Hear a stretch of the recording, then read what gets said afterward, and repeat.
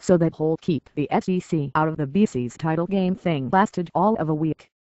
Great job, other conferences. Johnny Football hands you the keys to the kingdom, and you say, no thanks.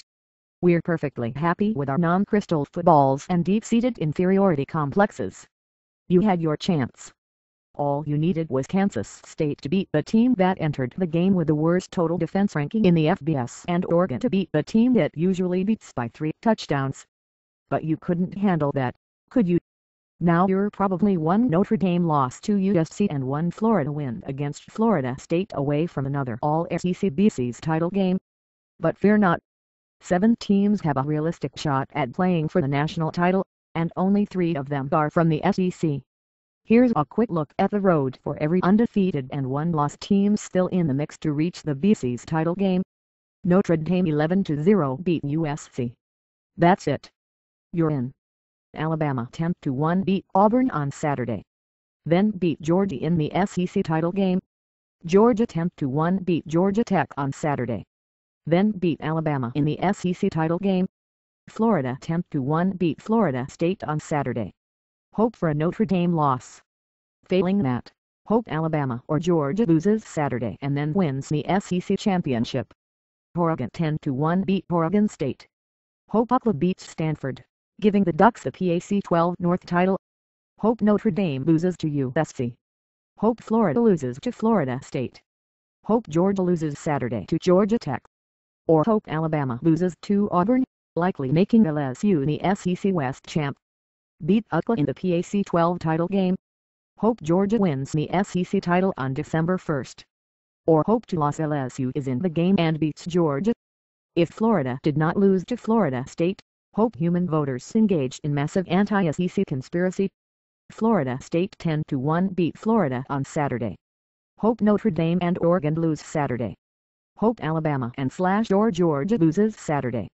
Beat Georgia Tech in the ACC title game. Hope the team that wins the SEC title has 2 losses. Hope Texas beats Kansas State.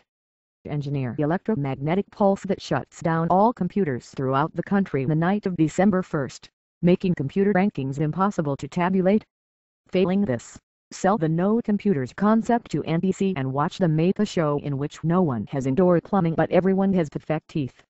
Kansas State 10-1 hope Oregon loses to Oregon State.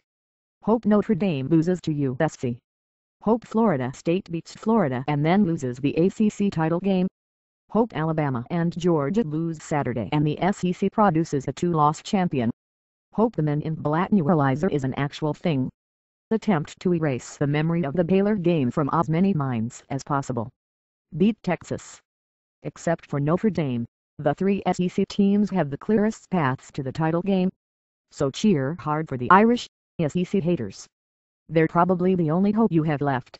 Pre-game adjustments: Nebraska at Iowa Friday. If the Cornhuskers win, they win the Big Ten Legends division and will face Wisconsin for the league title on December 1st.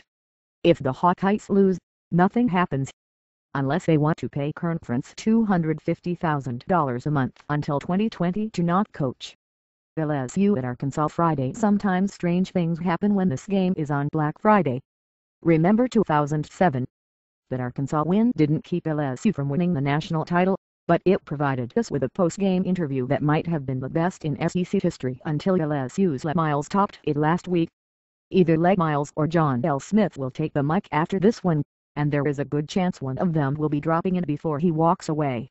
West Virginia at Iowa State Friday. After spending the first month of the season climbing into the top 5, West Virginia still isn't bowl eligible.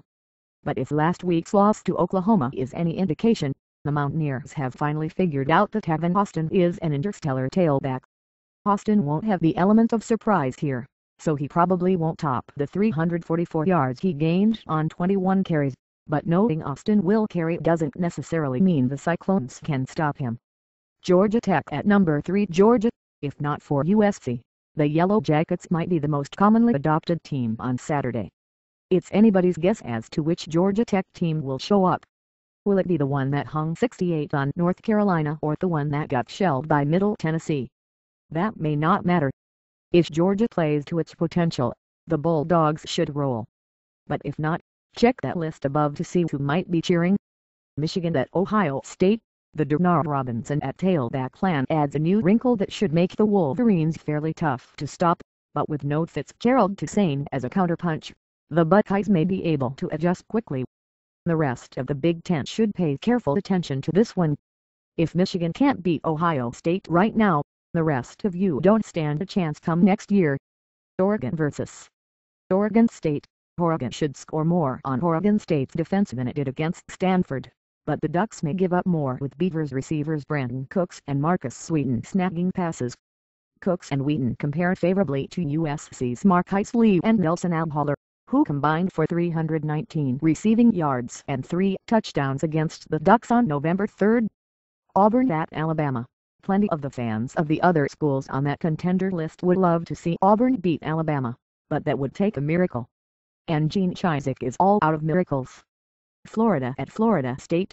Florida quarterback Jeff Driscoll has recovered from his ankle injury and will start at Doak Campbell Stadium. This probably doesn't matter, because no one playing quarterback is going to enjoy this game. The Gators rank 4th in the nation in total defense 281 yards a game and 3rd in scoring defense 11.73 points a game. The Seminoles rank 1st in the nation in total defense 236.3 and 5th in scoring defense 13.09. The start could be field-flipping Florida punter Kyle Christie or dead-eye Florida State kicker Dustin Hopkins. Oklahoma State at Oklahoma. The Sooners got shredded by West Virginia's Austin last week. Now they'll face another up-tempo offense that can run. The only difference is the Cowboys play much better defense than West Virginia. Stanford at UCLA. Jim Mora faces an interesting choice here. He can rest his best players, get the book on Stanford and then play the Cardinal again 6 days later with a conference title on the line. Or he can go full force at Stanford, win and face Oregon in Eugene for the conference title. Missouri at Texas A&M. Aggies quarterback Johnny Manziel's last chance to impress Heisman voters will come against a team that ranks in the middle of the SEC in almost every defensive category in conference play. Manziel needs a good, not great, game to solidify his Heisman chances. What he doesn't need is a multi-turnover game.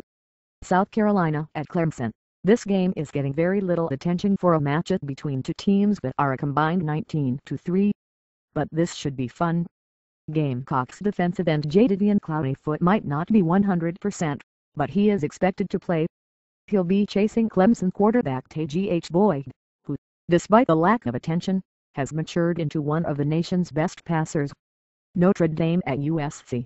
I love USC quarterback Max Whittick's bravado. Sure, he's a first-time starter facing the #1 team in the country. Sure, Notre Dame's defense is tied with Alabama's for #1 in the nation in scoring defense 10.1 points a game. Whittick still sort of guaranteed victory in a radio interview this week. Whittick and the Trojans will have a lot of other fan bases behind them. And if Whittick makes his prediction come true, that's how legends are born. Read more. http://sportsillustrated.cnn.com/2012/writers/Andy_staples/11/22/week 13 Wake Thruth/index.html #9ZZ to the LTM GG3M